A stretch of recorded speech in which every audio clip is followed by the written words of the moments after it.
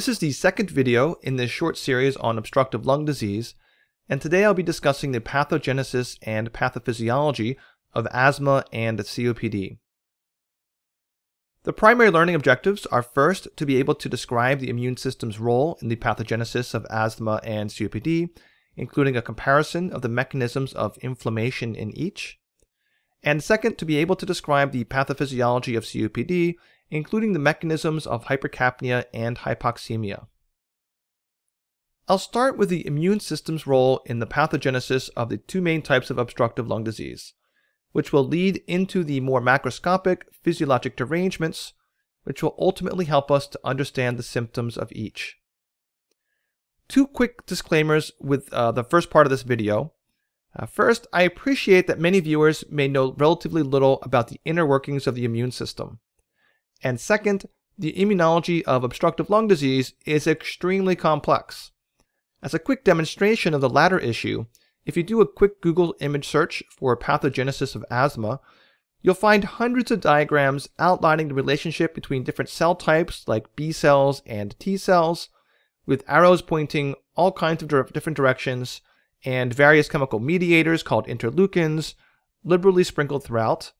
And the most frustrating aspect of these diagrams aren't their complexity, but rather their variety. No two examples seem to be showing the exact same process. Some highlight the role of mast cells and IgE antibodies, while some others highlight the role of the balance between two types of T cells called T helper 1 and T helper 2. And each provides a set of the important chemical mediators, yet each list is different. So why is this? Why can't these diagrams all agree with one another? Well, here's the short answer. The complete process is just too complex to show in one diagram, and science's understanding of it continues to change. What I'll present here regarding the immune system's role in asthma and COPD will be the extremely simplified version, which focuses only on those aspects which are the most critical to the process and which we are most certain reflects reality. In other words, this will not be the complete story, but it will be enough of the story for the routine clinical care of patients.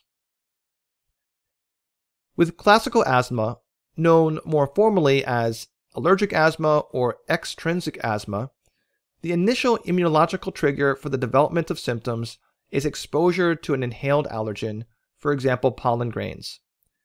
When the allergen reaches the epithelium of the trachea or bronchi, it might be cleared from the body by mucociliary transport, avoiding an immunologic response completely, or it could be taken up by a cell type called dendritic cells, which exist throughout the body, including the airway epithelium.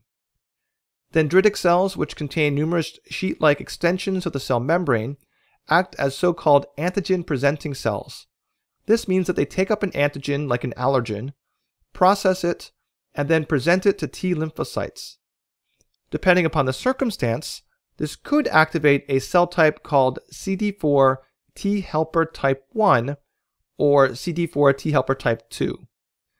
Relative overexpression of type 2 instead of type 1, which is due to a combination of genetic and environmental factors, is a major aspect of allergic asthma. Once the dendritic cell has presented the processed allergen to T helper 2 cells, there are two key consequences. One response is release of a chemical mediator called interleukin 5, usually abbreviated IL-5. This increases activity from eosinophils, which then are responsible for release of pro-inflammatory cytokines and leukotrienes. The second consequence of T helper 2 cells is stimulation of a type of B lymphocyte called plasma cells, which is mediated by IL-4, IL-5, and IL-13. These plasma cells then release an antibody type called IgE, which then binds to mast cells, causing release of preformed granules containing histamine, leukotrienes, and a compound similar to leukotrienes called prostaglandin D2. So in summary, exposure to an environmental allergen leads to sequential activation of T helper cells, eosinophils, plasma cells, and mast cells, with the end result being release of pro-allergic and pro-inflammatory compounds, histamine, leukotrienes, cytokines, and prostaglandin D2. So then what? The immediate acute response to these chemical mediators is a combination of bronchospasm, bronchial wall edema, and increased mucus secretion. Chronically, over weeks to years, chronic exposure to the triggering allergens will eventually lead to bronchial hyperresponsiveness, chronic bronchial wall inflammation, and airway smooth muscle hypertrophy, which could lead to some degree of airway obstruction, even in between exacerbations.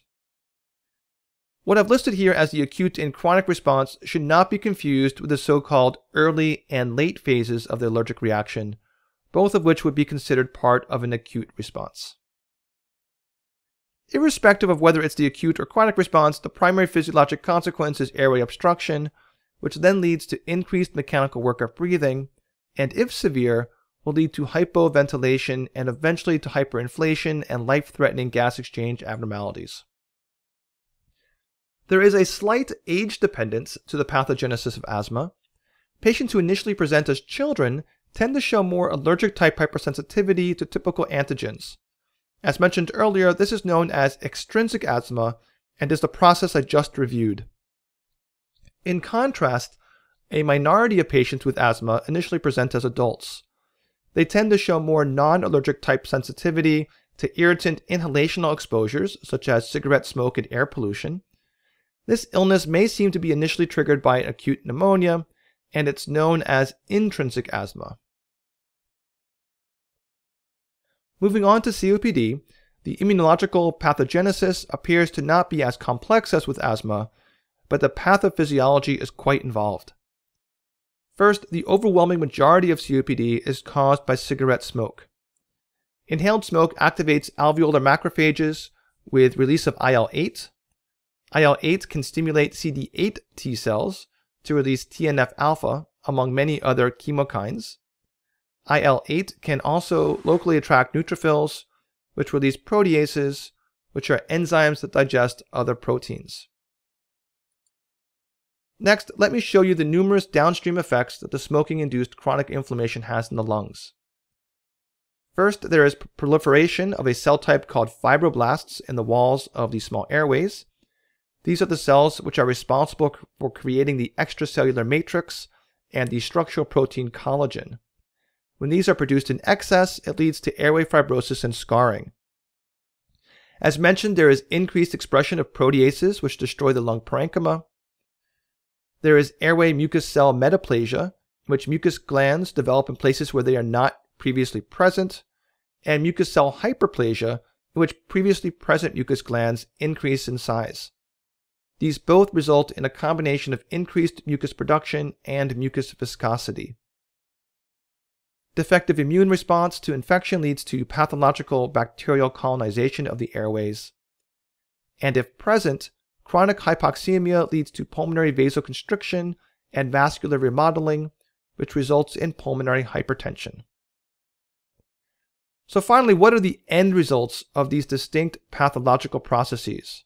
In other words, what are the consequences that we're going to actually see at the bedside, or which a patient might actually complain of? Airway fibrosis, destruction of lung parenchyma, and increased airway mucus collectively lead to airway obstruction, hyperinflation, hypercapnia, which is an elevated carbon dioxide level in the blood, hypoxemia, which is a decreased oxygen level, and ultimately chronic dyspnea.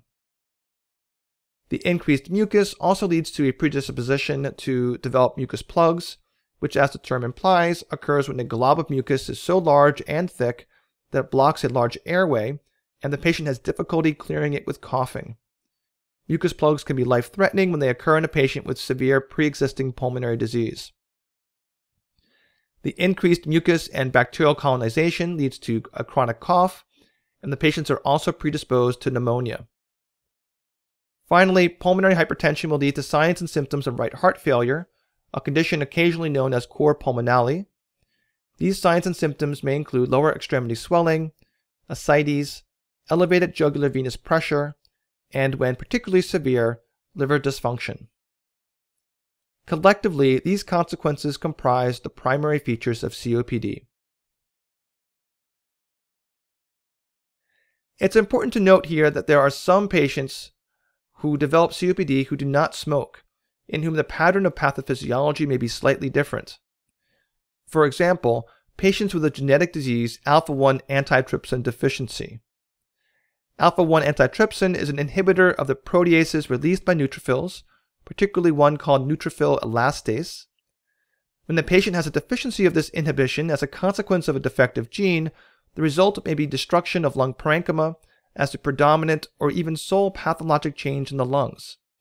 Depending upon the specific genotype a patient has, the subsequent emphysematous changes in the lungs may occur spontaneously in young adulthood, or may only occur if the patient begins smoking. There are still yet other patients who develop COPD despite no smoking history and no problems with the alpha-1 antitrypsin gene. The pathogenesis of the disease in these individuals is not as well understood. Occasionally, clinicians and some textbooks may refer to a dichotomy of COPD manifestations in which patients are said to be either a, quote, blue bloater or a, quote, pink puffer. Historically, blue bloaters were those patients with predominantly chronic bronchitis in whom the primary pathology was airway inflammation, which resulted in moderate to severe hypoxemia from hypoventilation, which would then lead to right-sided heart failure. They were blue because of cyanosis from the hypoxemia and bloated from the volume overload from the heart failure. This was a clinical diagnosis made upon examination of the patient. The pink puffers were those with predominantly emphysema. Their hypoxemia tends to be more mild, yet their work of breathing subjectively appears greater than in the blue bloater. These patients may suffer from COPD-related weight loss, which is referred to as pulmonary cachexia, the exact mechanism of which remains elusive. Unlike blue bloaters, diagnosis of a pink puffer requires something more than the exam. It requires radiographic or even pathologic evidence of emphysema. Although these two categories are still discussed in medical school lectures and in board review books, they are not clinically useful, since the vast majority of patients fall somewhere in the spectrum in between and have features of both extremes. When listing the primary features of COPD a few minutes ago, I mentioned hypercapnia and hypoxemia. I'm going to spend a minute apiece reviewing the mechanism of each in more detail. So first, hypercapnia. Hypercapnia is partly the consequence of airway inflammation, which leads to increased airway mucus and bronchial wall thickening. It is also partly the consequence of the destruction of lung parenchyma, which leads to decreased outward airway traction. Together, those three factors result in airway obstruction. Obstructed airways lead to air trapping, whereby not all of the air inhaled can be exhaled, which will result in hyperinflation. Hyperinflation has two consequences. One is the development of positive end expiratory pressure, and the other is flattening of the diaphragm. These lead to decreased tidal volume, abbreviated V sub T, which leads to a decrease in alveolar ventilation, abbreviated V dot sub A. Also contributing to the decreased alveolar ventilation is the decreased effective surface area of the alveolar capillary membrane caused by the parenchymal destruction. From the alveolar ventilation equation, we know that the partial pressure of CO2 in the arteries is inversely proportional to alveolar ventilation. In other words, the less alveolar gas is exchanged with the outside environment per unit time, the higher the arterial partial pressure of CO2 will be. Although initially, high CO2 levels felt by the central respiratory centers in the brainstem trigger an increase in ventilation, if this cannot be accomplished due to the aforementioned physical limitations, eventually the brain becomes less sensitive to changes in arterial CO2. This helps to sustain the hypercapnia in chronically hypoventilating patients. Now, what about the hypoxemia? Of the four main mechanisms of hypoxemia in the human body, COPD commonly triggers three of them. First, from the alveolar gas equation, we know that high PaCO2 from hypoventilation will necessarily lead to decreased alveolar oxygen levels, which will necessarily lead to decreased arterial oxygen levels.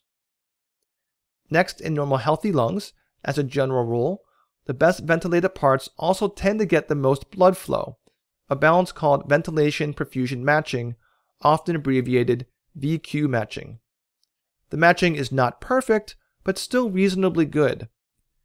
However, in COPD, the combination of hypoventilation, which is not uniformly distributed across all lung segments, combined with parenchymal destruction, which is also not uniformly distributed, ventilation and perfusion becomes mismatched. Thus, some pulmonary blood flow gets wasted, so to speak, by traveling to parts of the lung where gas exchange is occurring less effectively. The final mechanism is related to the previous one in that it's caused by the decreased surface area of the alveolar capillary membrane, resulting in impairment of oxygen diffusion.